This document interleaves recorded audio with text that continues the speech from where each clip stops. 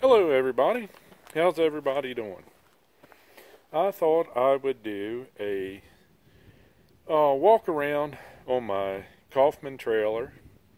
Kind of like, I've had this trailer for 7 months, so I've had it long enough now. I can give you all a review.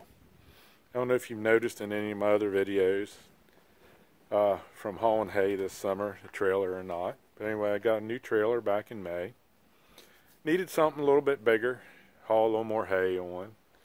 The other trailer just wasn't cutting it anymore. It just wasn't big enough.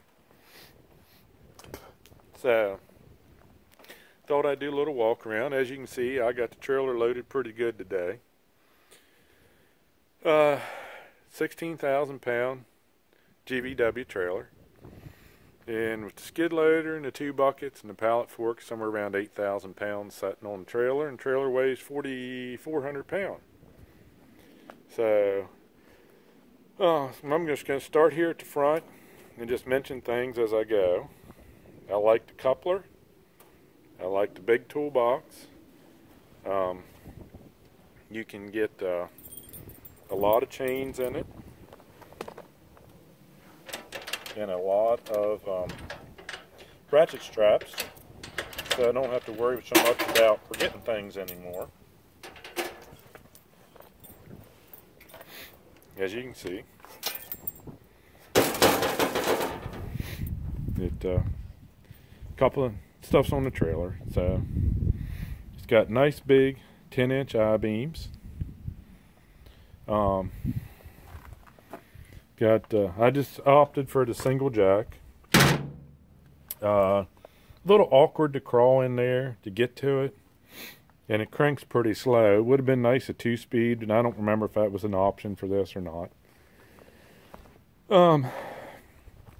Nice rub rails, and this trailer can be got in the 14 or 16,000 pound version. When you get the 16,000 pound, let's see, you can see right here and right there, the cross members are 16 or 17 inches on center, where on the lighter version, I think they were 2 feet.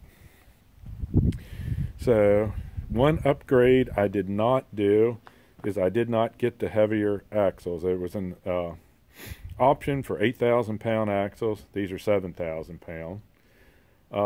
They seem to be holding up. I mean, I don't max the trailer out. I'm usually somewhere around, trailer's usually somewhere around 14,000 when I'm hauling hay. 14 to 15. So, but anyway, 22-foot deck, 4-foot dovetail. So, forgot one thing up here to tell you. I don't know if you notice here on the corners here, the 2 LED lights, which was an upgrade. I upgraded to the LED lights and the sealed wiring harness. But this light right here, if you got your mirrors adjusted down just a little low on your truck, at nighttime, that light is so bright it shines in your mirror. You think somebody's giving you the high beams. It's got nice rub rails and tie downs, but like this tie down right here, see here, the cross members here. I'm gonna try to get you in focus, and the other one's here. So when you pull on that one, it kind of bends the end in a little bit. There's the rub rail. I don't care for that. The ramps are spring loaded. I think I got the sun in you guys, sorry. The ramps are spring loaded, which is very nice, but I'll show you here, they need to be a foot longer, so it would lessen the angle when you're loading the skid loader. And it that, and then I got the 3rd ramp slide in.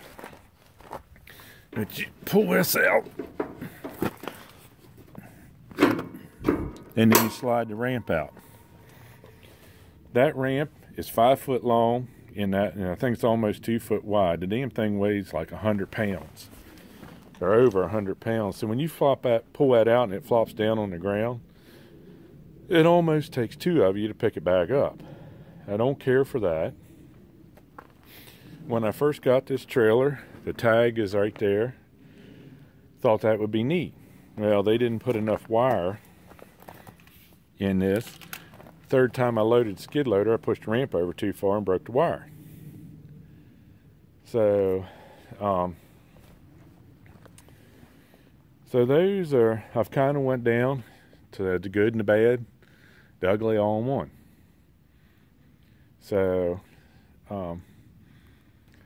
there were other trailers available, other trailer brands I looked at. I will say one thing, none of them were built as heavy as this trailer. None of them had that 10-inch I-beam. This is a heavy built trailer. It will take the weight and take the abuse. Paint, I was warned about Kaufman's paint before I ever bought a trailer. It's 2 things I was told. Warranty and paint will be your biggest issues. Luckily, I fixed the wire myself. I wasn't dragging the thing back to North Carolina to make him fix a wire for that tail light. And another thing, that tag light, it's grounded to the steps. So when you grease that there rod really good, so the ramp slides good, you lose your ground, so you lose your light. So that's something I'm going to have to take care of. I didn't realize that until here it starts getting dark earlier. So, but anyhow, all in all, I would buy this trailer again, no hands down. The only thing I would tell them, I want them ramps a foot longer on each side. The slide out ramp, I only want that 14 inches wide. I don't need a 2 foot wide slide out ramp. And that's pretty much it. For hauling hay, hauling the skid loader, it works really well. It works really well for hauling hay. Let's see if I can get my fingers in here at the right spot. I usually pull the skid loader up that the back wheel of the skid loader is right between the 2 axles. And when I haul the 400 on here, that works perfect. It's loaded perfect at that. This load's loaded good because it's a 1,000-pound bucket sitting right there on the front. So it towed really good. So it was all right. So anyway, let me set this camera down, and I'll flip this ramp and let you guys see how easy it flips. Let's see if I got it there. I think I got it.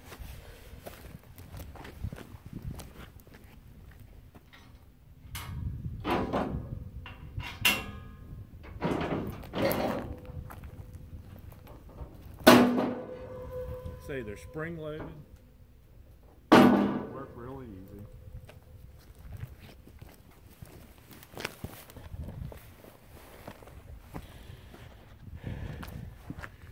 But I don't know if you guys can see on camera, see the angle of the dovetail and then see the angle of the ramp. It's too steep. I haven't even tried to run that skid loader up on there forwards because I'm afraid it'll flip over backwards. So I'm going to pause you here, and then I'll take the chains off of everything, and I'll show you how I run that skid loader up and down on there.